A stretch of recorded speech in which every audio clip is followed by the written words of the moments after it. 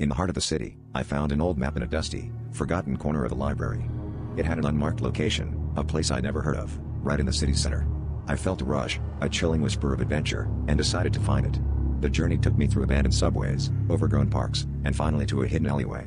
It was there, behind a rusted, padlocked door. I found it, a picture-perfect replica of my own apartment.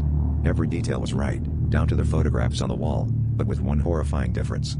I was already there, living my life in parallel but with a sinister grin that my reflection never held.